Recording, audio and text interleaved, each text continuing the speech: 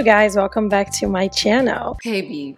It looks like for Katie Joy being sued for $5 million by a very powerful YouTuber is not enough. She has been coming really relentlessly after Shannon from CREEPSHOW Art. And she has come as far as trying to dox CREEPSHOW Art in another creator's platform. However, she made a huge mistake that could give Shannon the power to get rid of her channel for good. But before we start, do not forget to go down below and subscribe to the channel and ring that bell button so you can get notified every time I post. Also, as a quick disclaimer, I just want to remind you guys that everything we discuss here in the channel is my opinion and my opinion only, not to be taken as a fact. Always do additional research from the information that you get here in the channel. Do not send any hate to the people that I'm going to be talking about in this video. Am I right, fellow adult? However, I do encourage all of you to go in the comment section and let me know what you think about the situation. Recently, Katie Joy from Without a Crystal Ball has come out to Unirock's Discord server in attempts to dox the creator Shannon from the channel CREEPSHOW Art. And it got really bad, to the point where when Shannon got more conclusive proof about the situation, she felt overwhelmed to the point of deactivating her Twitter account. I wanted to make a video for tomorrow, but with everything that happened this week, plus the entire doxing thing, I don't think I can focus. My mind has been all over the place and I just don't think I can. However, I do want to make videos for Wednesday plus Friday, so please leave some suggestions below. Also, thank you for 342k, that's insane. Edit. Okay, so I just 343k. That's ridiculous, but I also deleted my Twitter because I was flooded with messages, most with people who were trying to be kind and share with me more of my information being leaked. But straight up, I just gotten to the point where I just said whatever and hit deactivate. I'll be back at some point.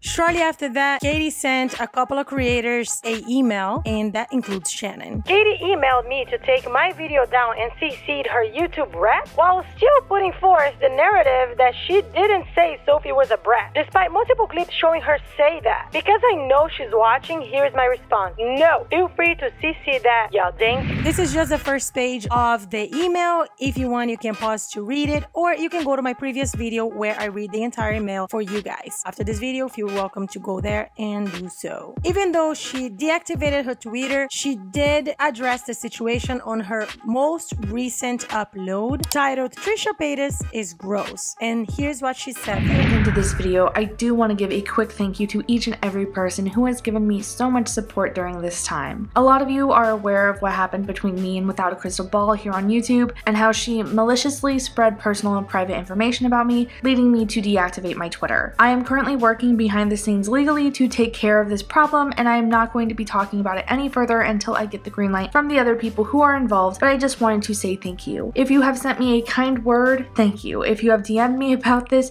if you have showed support to any of the other creators who have talked about this like Tipster, Truth Sleuth, or Drama and Opinions, seriously, thank you. It means the world to me that I have so much support with this, and I don't know what else to say other than thank you. She also posted on her Instagram a voice note with updates on the email situation. Guys, just wanted to let you know, I did respond once again to the email Katie sent, this time forwarding it to her YouTube content manager, asking if we could discuss one-on-one how she admits to maliciously sharing my docs in that email, saying it's malicious, because I feel like that violates YouTube's terms of service, and I feel like something should be done about that, because that's not cool. Of you who missed any of the videos going over the emails, basically Katie was CCing her partner manager to say YouTube really cares about this, without realizing in the emails themselves, she admits to sharing my docs maliciously.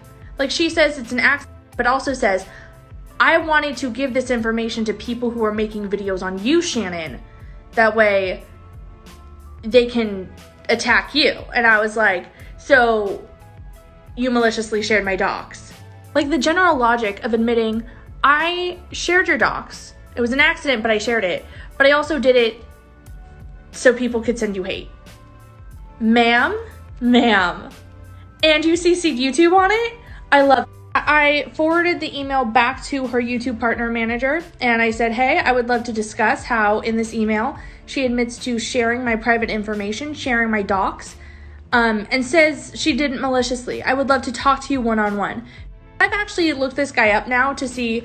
Part of me thought maybe she made up this partner manager and it was just like a random Google account. No, he does work for YouTube, found his LinkedIn page. So I'm going to be discussing that with him today.